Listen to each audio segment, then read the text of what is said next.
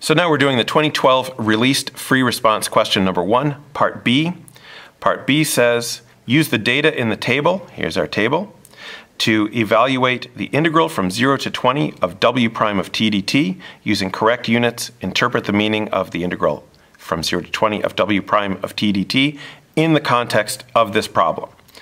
So they're asking us for the integral of a derivative. Now, we don't have the derivative up here. We don't have any information at all about w prime. But what we do need to understand is that the integral and the derivative are related to each other. When they're asking us how the derivative and the integral are related, this is a question about the fundamental theorem of calculus. And in fact, the fundamental theorem of calculus talks about the relationship between the integral and the derivative. And if we have an indefinite integral, we're really probably looking at part 1 of the fundamental theorem of calculus. Since we're looking at a definite integral, that's going to be the part 2 of the fundamental theorem of calculus. And that fundamental theorem of calculus, part 2, says that the integral from a to b of f of x dx is equal to capital F of b minus capital F of a, where capital F is an antiderivative of small f. This is sometimes called the evaluation part of the theorem because it's what allows us to actually do an integral if we actually had a function. When you do an integral and you find an antiderivative, you plug in the top limit and the bottom limit, you subtract them. This is what you're doing.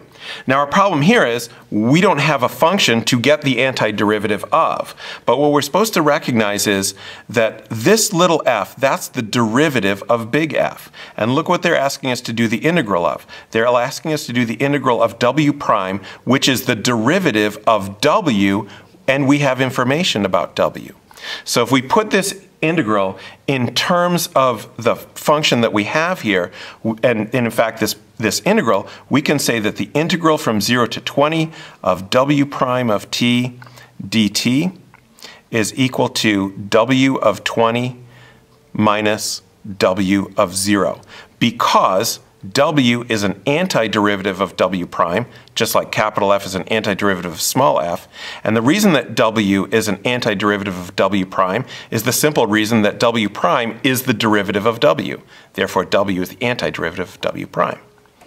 So now that once we get this interpretation, once we understand what this integral means, then it's easy to get the answer, because all I have to do is come up here and say, well, where on my chart is w of 0 and w of 20? Well, here's 0 and here's w of 0. Here's 20. Here's w of 20. So now I can just plug these values. W of 20, that's 71.0. W of 0, that's 55.0. And now I just subtract them. So that's 16, I think. You can check with a calculator if you like. 16.0. Now, normally in our calculus free response, we're going to express 3 decimal places. Since this just ends in 16.0, we're fine to just leave it 16.0. If it makes you comfortable, put 16.000, but you're not going to lose any points for calling it 16.0. Now, what we've just done is we've evaluated the integral from 0 to 20 of w prime of t dt. It's 16. Now, using correct units, we need to interpret the meaning, just like we did in part A. We need to interpret the meaning of this. What does it mean in the context of the problem? Well, when I do the integral of the rate of change, what I get is the accumulation. It's the total amount of change. So what I have is the total change, or the net change in w from 0 to 20. So that means what I'm really looking at is the net change in the temperature of the water.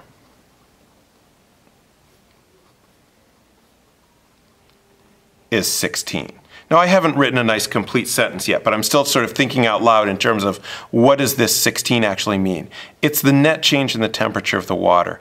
And in fact, this is a positive change, so it means there's a net positive change. Now, we know for this particular bathtub, since they said that the function is strictly increasing, we know that the temperature is always getting warmer. It doesn't sometimes get warmer and then sometimes get cooler. So when we say the net change, that's going to be the same as the total change for this function. But the integral gives you the net change. So what we can, and the net change is positive. That means that overall the tub got warmer. We're not surprised by the fact the tub got warmer because it's getting warmer over time, but now we can specifically say that from the time t equals 0 to the time t equals 20, the tub got warmer by 16 degrees. So we can say the interpretation is the temperature of the water in the tub increased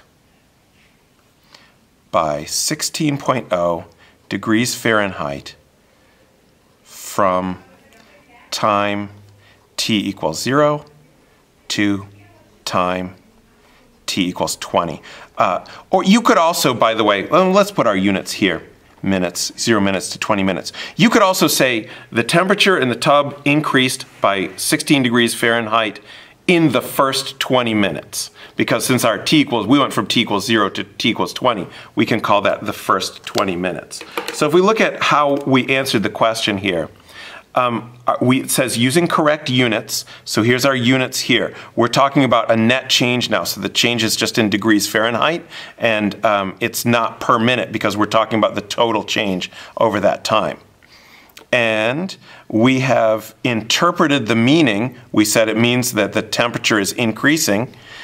In the context of the problem, in the context of the problem means, again, we referred to the water in the tub. So we went back to what the meaning of the problem is about.